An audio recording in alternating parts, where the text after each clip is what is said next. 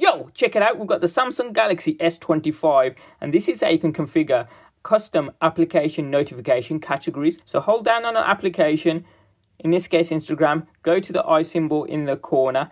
There you go, go to notifications, and from here you'll see configure in Instagram. Now if you tap this, it takes you obviously into Instagram and various things that you can configure. Sometimes they're not quite as granular, but there's a better way of doing this. So come out of this, go into your settings. So swipe down from the top, go to the cog, go to notifications. From here, go to advanced settings, and at the bottom, you'll see manage notification categories for each app. Turn this toggle on.